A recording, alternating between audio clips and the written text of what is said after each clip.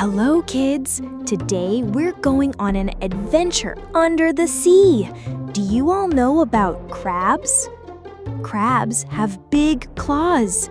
But hey, have you ever wondered how a big crab we see comes to be? What is its life story like? Today we're going to learn about the life cycle of a crab. A tiny beginning from an egg. Our story begins with the mother crab. Can you see all the tiny things under her belly? Those are crab eggs. The mother crab takes very good care of her eggs until they are ready to hatch into larvae. Oh, my little ones, be patient. We will meet very soon. Floating in the sea, the Zoea larva. When the baby crabs hatch from their eggs, they don't look like the crabs we know at all. They are super tiny and just float around in the sea. This stage is called the Zoea larva. The Zoea has to be careful of other sea animals that might eat it. It needs to eat tiny food in the water to grow. Whoosh! Floating in the wide open sea. Let's find something yummy to eat. Starting to take shape, the Megalopa larva. After the Zoea eats a lot of food, it grows by molting and transforms again.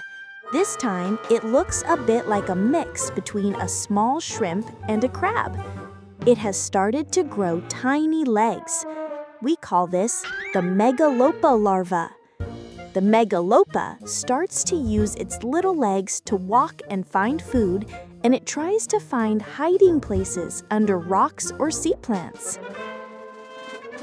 Heave ho! Where is it safe? I'd better hide over here. Becoming a small crab, the juvenile crab. Yay! Finally! The Megalopa will go through its final transformation and become a juvenile crab. Do you see? Now it looks like the crab we're familiar with, but it's still very tiny. The juvenile crab lives along the seashore, in mangrove forests, or under rocks to find food and hide from danger. Click, clack, click, clack. This is so much fun. I need to eat up so I can grow big and strong quickly. Growing and molting. The juvenile crab eats a lot of food and then molts repeatedly to get bigger. Molting is when the crab sheds its old, tight shell and creates a new, bigger one to replace it. It's just like when we grow and our old clothes get too tight, so we have to wear new, bigger ones. And it's not just the juvenile crabs. Even when they are tiny larvae like the Zoea and Megalopa, they have to molt too. Think about it.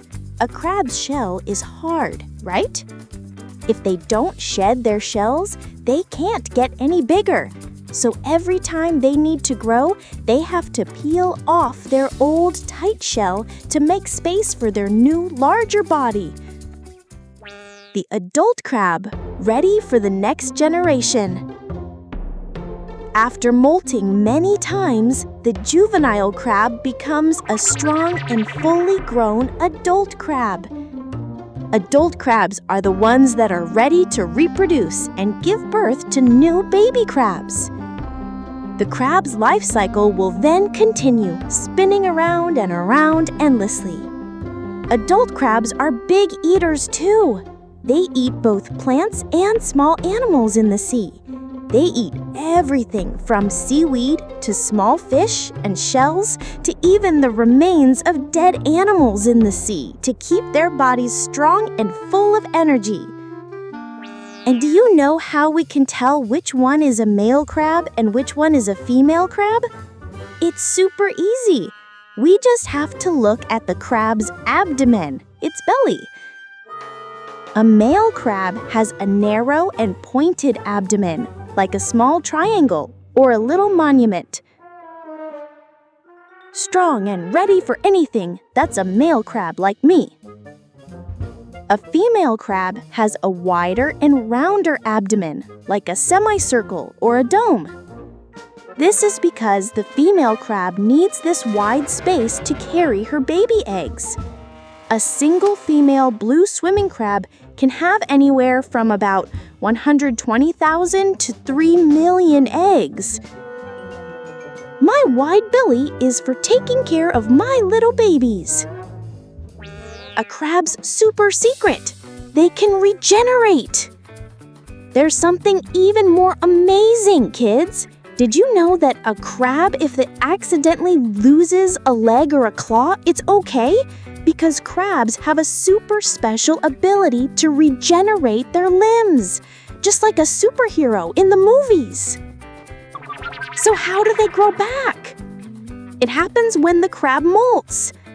When the crab sheds its old tight shell to make a new bigger one, if it has lost a leg or a claw, it will grow a new one along with the new shell. How cool is that? Sometimes the newly grown leg or claw might be a little smaller than the original one, but as the crab continues to molt, it will gradually grow back to its normal size. Yay! My leg is back! Now I can swim properly again. Let's help take care of the sea. See, kids? A crab has to go through so much to become a big adult, and they even have that amazing ability to regrow their limbs. We also learned how to tell male and female crabs apart. Therefore, we must all help take care of our seas and keep them clean. Don't throw trash into the ocean so that our crab friends and other sea animals can have a safe and lovely home. I hope you all learned something new and have grown to love crabs even more. See you in the next clip. Bye-bye.